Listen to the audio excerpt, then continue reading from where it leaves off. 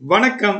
இன்னைக்கு நம்ம சேனல்ல என்ன பார்க்க போறோம் அப்படின்னு பாத்தீங்கன்னா term 1க்கான MCQ for alcohol, phenol and ethers சாப்டர்ல இருந்து கிளாஸ் 12க்கான வீடியோவா பார்ட் 5 இந்த சாப்டர்ல இன்னைக்கு வந்திருக்கு. அதாவது இதுவரைக்கும் நீங்க பார்ட் 4 1 2 3 4 வரைக்கும் பார்க்கல அப்படின்னா மறக்காம பார்த்துட்டு வாங்க. ஐகார்ட் செக்ஷன்ல கொடுக்குறேன். சரிங்களா? வீடியோடைய லிங்கை பிளேலிஸ்டா ஐகார்ட் செக்ஷன்ல கொடுக்குறேன். அதே மாதிரி alcohol, phenol, ether நோடைய complete lectures நீங்க பார்க்கணும் அப்படின்னாலும் அதுக்கான பிளேலிஸ்டும் அங்க ஐகார்ட் செக்ஷன்ல கொடுக்குறேன். நீங்க பார்த்து தெரிஞ்சுக்கோங்க. சரியா? ரைட். சோ இப்பதான் நம்ம சேனலை ஃபர்ஸ்ட் டைம் பாக்குறீங்க அப்படின்னா மறக்காம நம்ம சேனலுக்கு ஒரு சப்ஸ்கிரிப்ஷன் கொடுத்துட்டு வீடியோக்கு ஒரு லைக் கொடுத்துருங்க. அதே நேரத்துல உங்க ஃப்ரெண்ட்ஸ்க்கு வீடியோவை ஷேர் பண்ணிக்கோங்க. சோ வாங்க வீடியோக்குள்ள போலாம். So first of all, how carbolic acid is prepared from benzene diazonium chloride. அப்ப இங்க கார்போலிக் ஆசிட்னா என்னன்னு உங்களுக்கு தெரியணும். கார்போலிக் ஆசிட் என்ன? Nothing but a phenol. phenolக்கு இன்னொரு பேர் தான் என்னக்கன்னா கார்போலிக் ஆசிட். அப்ப கார்போலிக் ஆசிட் எங்க இருந்து ப்ரிப்பேர் பண்றாங்க? It will be prepared from benzene diazonium chloride. கரெக்ட்டுங்களா? என்னது? N2 plus Cl minus. இங்க இருந்து ப்ரிப்பேர் பண்றாங்க. என்ன பண்ணா போதும்? Just you can add water and just warm பண்ணா போதும். என்ன ஆட் ஆயிடும்?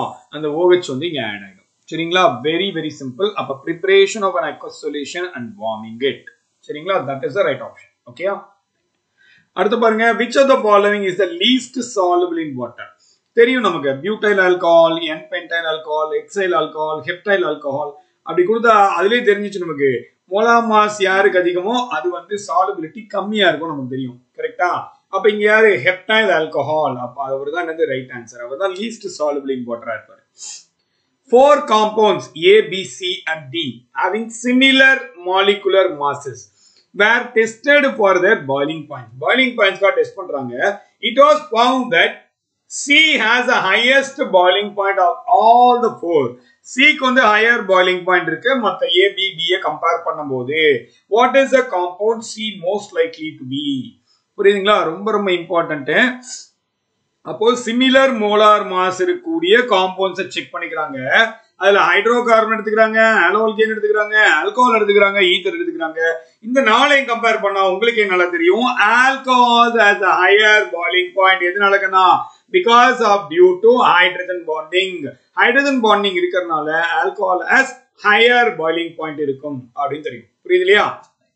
சோ அப்ப alcohol is the right answer. அடுத்து பாருங்க, if the boiling point of methoxymethane is 248 Kelvin, predict the boiling point of ethanol. Definitely hydrogen bonding அதிகமா தான் இருக்க போகுது இல்லையா? ஏன்னா methoxymethane அப்படின்னா CH3OCH3 கரெக்ட்டுங்களா? இதுவே CH3 CH2OH எடுத்துக்கிட்டா ரெண்டுமே மாலிகுலர் ஃபார்முலா C2H6O தான். இதுவும் C2H6O தான். ஆனா ஆல்கோஹால் ஹையர் பாயிலிங் பாயிண்ட் இருக்கும், ஈத்தர்ல பாயிலிங் பாயிண்ட் கம்மியா இருக்கும். என்ன ரீசனே? Due to hydrogen bonding. அப்ப டெஃபினட்டா இதை விட அதிகமா தான் இருக்க போகுது. அப்ப இந்த மூணு ஆப்ஷனுமே கிடையாது. அப்ப என்னது? 455 Kelvin is the right answer. புரியுதுங்களா? ரொம்ப இம்பார்ட்டன்ட். சிம்பிளான क्वेश्चंस இந்த மாதிரிலாம் வந்துச்சுன்னா. அடுத்து butane 1-ol boils at high temperature then that of butane 2-ol.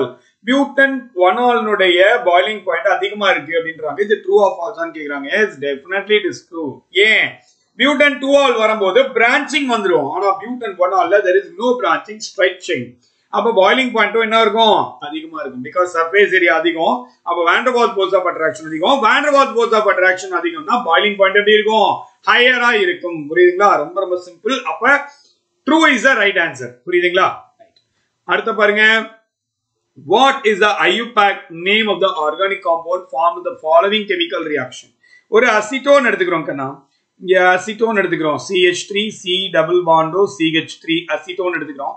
இதை யாரோட ரியாக்ட் பண்றாங்க அப்படின்னா நல்லா கவனிங்க, ethyl magnesium bromide C2H5 MgBr ஓட ரியாக்ட் பண்றாங்க.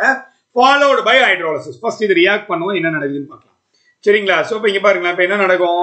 இவர் மேல மைனஸ் சார்ஜ் இருக்கும், இவர் போய் இங்க அட்டாக் பண்ணுவாரு. கரெக்டா? ஏன்னா மெட்டல் இந்த பக்கம் பிளஸ்ஸா இருக்காரு. ஓகேயா?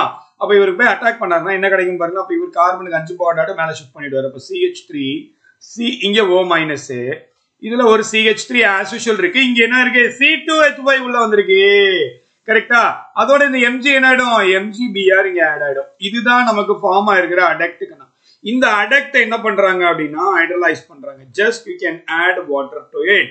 என்ன நடக்கும் இங்க ஒரு H-உம் இங்க ஒரு OH-உம் கிடைக்கும் அவ்வளவுதான் என்ன ப்ராடக்ட் பாருங்க CH3 C இங்க ஒரு CH3 இதுல OH இங்க என்ன கிடைக்குது C2H5 அவ்வளவுதான் இப்போ நீங்க சொல்லுங்க பார்க்கலாம் காம்பவுண்ட் உடைய நேம் சொல்லலாமா என்ன பண்ணலாம் அப்ப 1 2 3 4 அப்ப 2 methyl butane to all கரெக்ட்டா ரெண்டாவது பொசிஷன் all இருக்கு ரெண்டாவது பொசிஷன் methyl இருக்கு அப்ப 2 methyl butane to all is the right answer புரியுதுங்களா அப்ப இந்த காம்பவுண்ட் உடைய IUPAC nomenclature என்னது இதுதான் அப்ப உங்களுக்கு Grignard reagent உடைய mechanism தெரிஞ்சுனா it will be very very easy for you நம்ம ஆல்ரெடி Grignard reagent இருக்கு அதே மாதிரி dehydration of alcohol hydration of alkene இது எல்லாத்துக்குமே இம்பார்ட்டன்ட் ரியாக்ஷன் மெக்கானிசம் கிளியர் கட்டா கொடுத்திருக்கோம் நீங்க பிளேலிஸ்ட்ல போய் செக் பண்ணி பாருங்க alcohol phenol ether அப்படிங்கற பிளேலிஸ்ட்ல நம்ம சேனல்ல கம்ப்ளீட் டீடைல்ஸ் அவைலபிள் சரிங்களா சோ அடுத்து பாருங்க anisole reacts with HI gives இப்ப anisole எடுத்துக்கிறோம் anisole நமக்கு தெரியும் இல்லையா சோ இதுதான் anisole கரெக்ட்டா OCH3 அதாவது methoxy benzene கனா அதுதான் வந்து anisole அப்படினு சொல்றோம் anisole வந்து ஒரு ஸ்ட்ராங் ஆசிட் லைக் HI ஓட ரியாக்ட் பண்றாங்க என்ன ஃபார்ம் பண்ணும் கனா என்ன ப்ராடக்ட்ட ஃபார்ம் பண்ணும் एक्चुअली இட் ஃபார்ம்ஸ் என்ன ஃபார்ம் ஆகும்னா அந்த I வந்து எங்கயா போய் ஆட் ஆகும் எப்படி ஆட் ஆகும் ஒண்ணு இந்த பாண்ட் பிரேக் ஆகி ஆட் ஆகும் இல்ல இந்த பாண்ட் பிரேக் ஆகி ஆட் ஆகும் நமக்கு ரெண்டாவது பாசிபிலிட்டி இந்த பாண்ட் பிரேக் ஆகாது ஏன் கனா ஏனா இந்த கார்பனுக்கும் ஆக்ஸிஜனுக்கும் என்ன இருக்கு it is sp2 hybridized carbon அதாவது பார்ஷியல் டபுள் பாண்ட் இருக்கும் என்ன இருக்கும் it has partial double bond character அப்ப அத பிரேக் பண்றது கொஞ்சம் கஷ்டம் அப்ப இந்த பாண்ட் தான் பிரேக் ஆகும் இந்த பாண்ட் பிரேக் ஆச்சுனா இவர் மேல தான் பாசிட்டிவ் சார்ஜ் கிடைக்கும் ஏனா oxygen is highly electron negative than carbon அப்ப ஆக்ஸிஜன் மேல நெகட்டிவ் சார்ஜ் கிடைக்கும் அப்ப இங்க I minus H plus அவ்வளவுதான் I இப்ப எங்க ஆட் ஆகும் CH3 I னு ஃபார்ம் ஆகும் along with that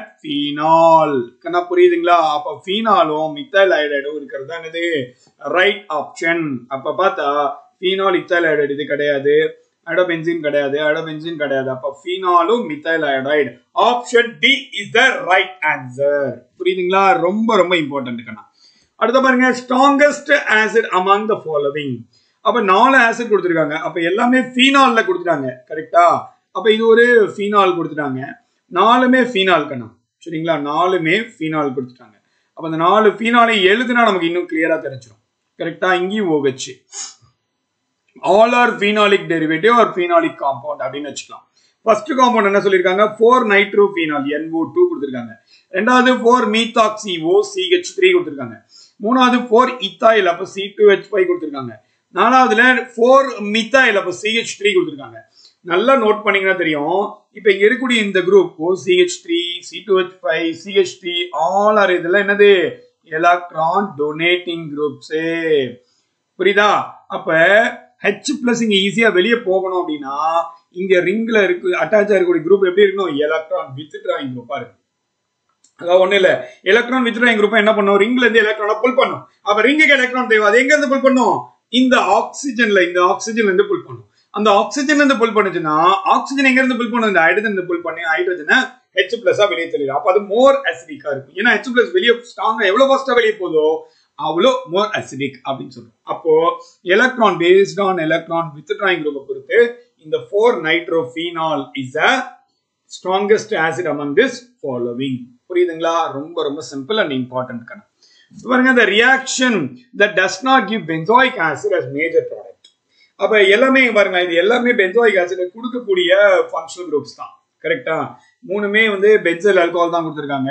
ஒன்னு வந்து பென்சோ அசிட்டோபீனோன் கொடுத்திருக்காங்க சரியா இது மூணுமே என்ன பண்ணும் பாருங்க அப்ப ஆக்சிடைசிங் ஏஜென்ட் பாருங்க பொட்டாசியம் டைக்ரோமேட் எஸ் டெஃபினட்டா பென்சோயிக் ஆசிட் ஃபார்ம் பண்ணிடும் சரி ஆனா என்ன கேட்டிருக்காங்க நாட் ஃபார்மிங் பென்சோயிக் ஆசிட் அப்படின்னு கொடுத்திருக்காங்க NaOCl இதுவும் பென்சோயிக் ஆசிட் ஃபார்ம் பண்ணும் but PCC it's a mild oxidizing agent Kanna mild oxidizing agent அப்ப இது மட்டும் தான் என்ன ஃபார்ம் பண்ணாது பென்சோயிக் ஆசிட் கொடுக்காது அப்ப நம்ம ஆப்ஷன் யாரு option 3 is the right answer ஏனா அடுத்து இருக்கிறது பாத்தீங்கன்னா K-menopur அதுவும் ஒரு ஸ்ட்ராங் ஆக்சிடைசிங் ஏஜென்ட் தான் அப்ப பென்சைல் ஆல்கஹால் வந்து K-menopur பிரசன்ஸ்ல ஆசிட் பிரசன்ஸ்ல போடிங்க அப்படினா that will give benzoic acid ஓகேயா ஆனா ஒரே ஒரு ஆப்ஷன் எது PCC அப்ப இங்க ரியாக்டன்ட்ட பொறுத்து இல்ல ரியேஜென்ட்ட பொறுத்து ரியாக்ஷனுடைய ட்ரெண்ட் மாறுது புரியுதுங்களா அப்ப PCC is not a strong oxidizing agent it's a mild oxidizing agent it does not produce alcohol to carboxylic acid directly.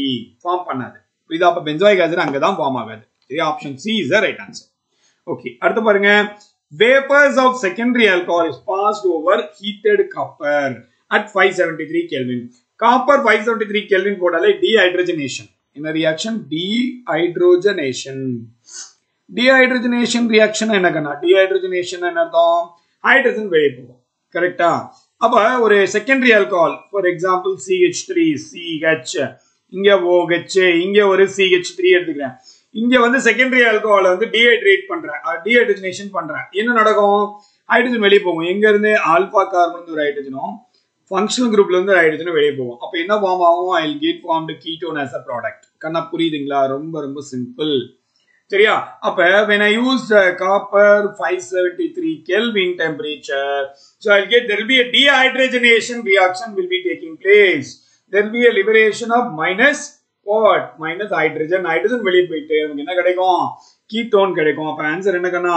ketone is the right option. புரியுதுங்களா? ரொம்ப important. Vapors of secondary alcohol is passed over the heated copper 573 Kelvin.